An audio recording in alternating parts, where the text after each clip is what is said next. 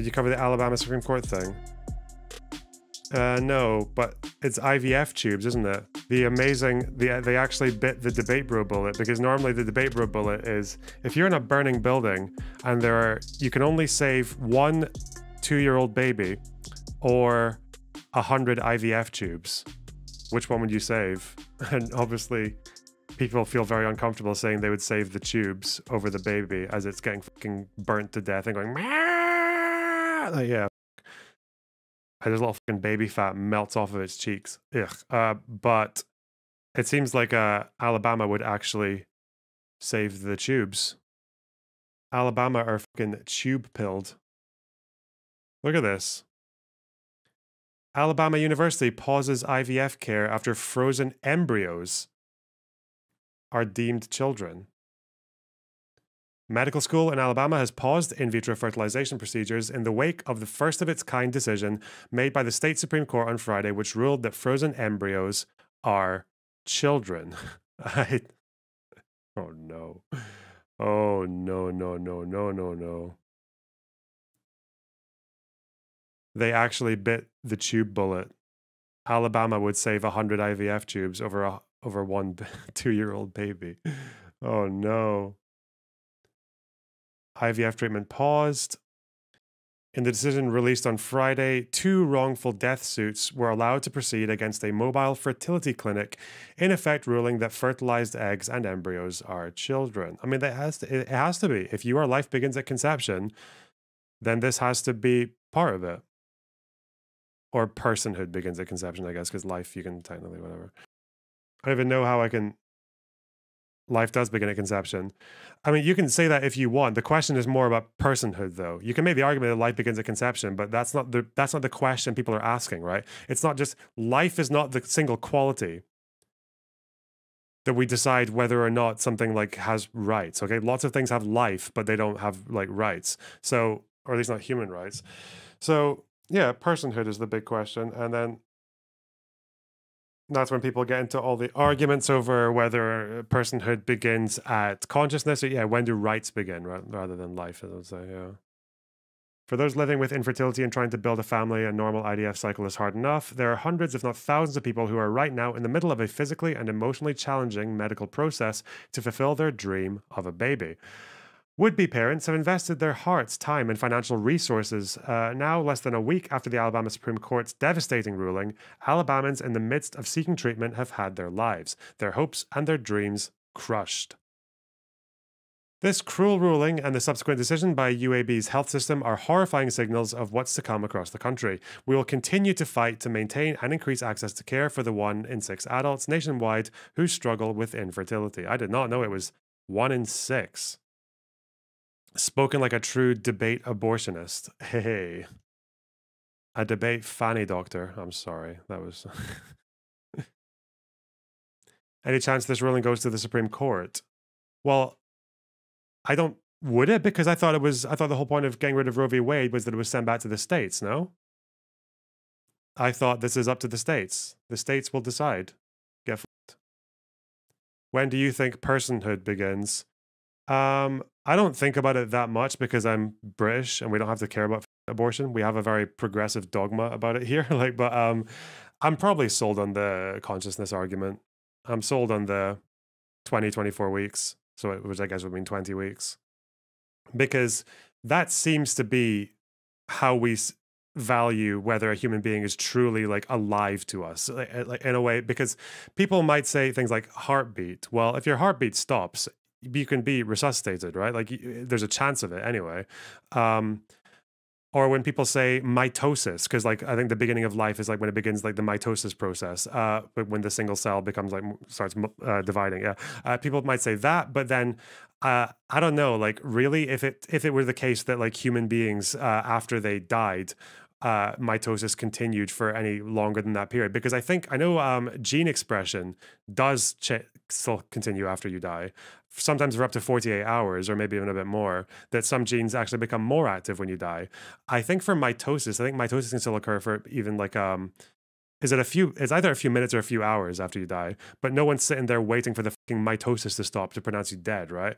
And if you think about all these things we subjectively value, A good question to ask to anyone is, let's say there are like two human beings and they are both, every organ in their body is dead apart from one. For one person, the heart is kept alive by machines. So everything else is done. Their brain is off, everything's done apart from their heart, which is being kept alive by a machine.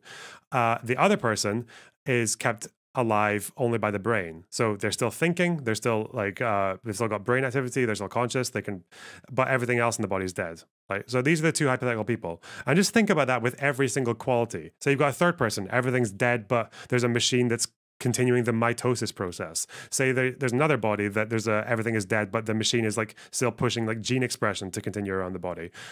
Kidneys, liver, like all you can do is all these organs and all these parts of a human.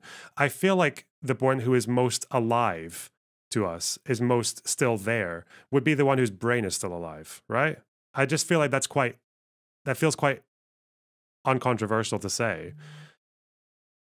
And I think once the brain is done, like, that's when you know there's no coming back, right? There's like, once your fucking brain dies and it's not reparable, that's when someone's dead. Even when the heart stops, people can still like try and bring the heart back until and hope that you get a heartbeat again. But that's what I think. So if life ends there, if life ends when you are no longer able to experience consciousness, like when your brain is just like done, then why doesn't life begin there? Why doesn't personhood begin there? Why does it begin somewhere in a different place? Because people, when they say, I think the most common thing I hear for life begins at conception is gene expression. But again, that's not where we end life. So you'd think it would make more sense. But again, it's still arbitrary. That doesn't have to be the case that life begins and ends in the same place. But I don't know. That's how I see it anyway. And it seems to be from research that your brain develops its capacity for consciousness tends to start at around 20 to 24 weeks. When do humans develop consciousness? Where is it? It's the activation of the cortex by thalamocortical connections. 24 weeks? Is this? Yeah.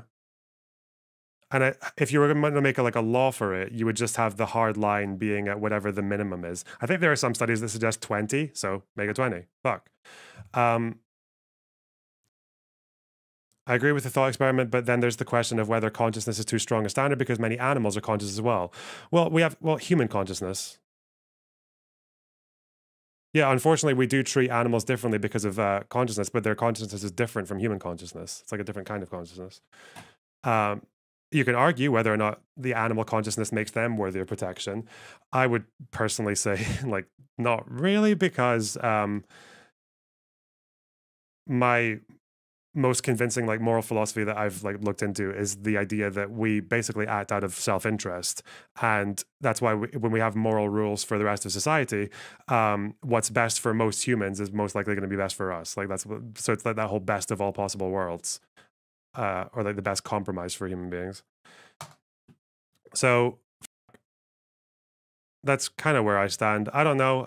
I could maybe be sold on the bodily autonomy thing because of like there's like a self-defense argument in there, but I feel like bodily autonomy arguments get a little bit dicey sometimes. But it's just kind of convenient as well. I wonder if I would lean to the consciousness argument, or if I'd still be convinced by it if it turned out that consciousness actually began at 6 weeks.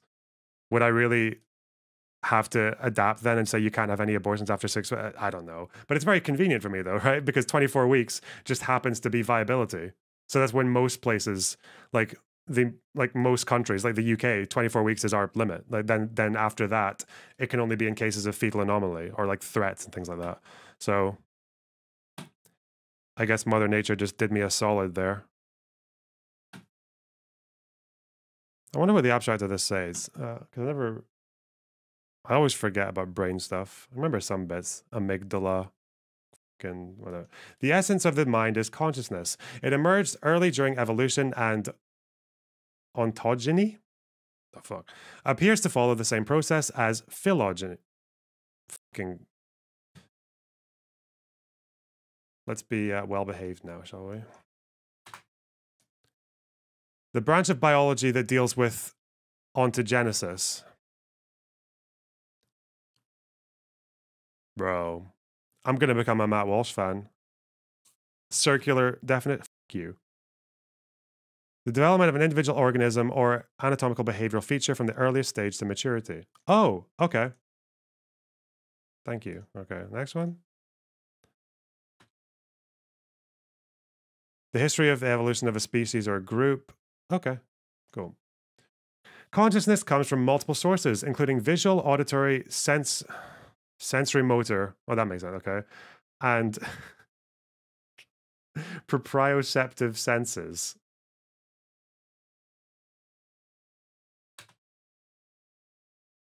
Proprioception is the body awareness sense. Ooh, what the fuck? It tells us where our body parts are without having to look for them. This helps to know where body parts are relative to each other, which strengthens our coordination skills. It also tells us how much force to use when we are holding, pushing, pulling, or lifting objects. Okay. Is there a word for applying this to other people's bodies? I don't know. All right.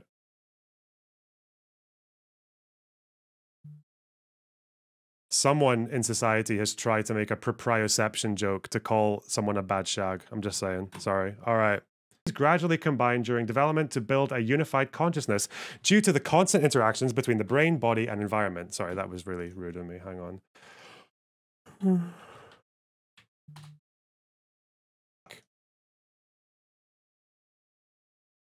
Proprioceptive. That's dumb. I don't like it. Okay. Where am I? These gradually combine during development to build a unified consciousness due to the constant interaction between the brain, body, and environment. In the human, the emergence of consciousness depends on the activation of the cortex by thalamocortical connections around 24 weeks after conception. Radiations are the nerve fibers between the thalamus and the cerebral cortex. Sensory motor information from the thalamus to distinct areas. Oh, okay. Then the human fetus can be potentially conscious as it is aware of its body and reacts to touch, smell, and sound and shows social expressions in response to external stimuli.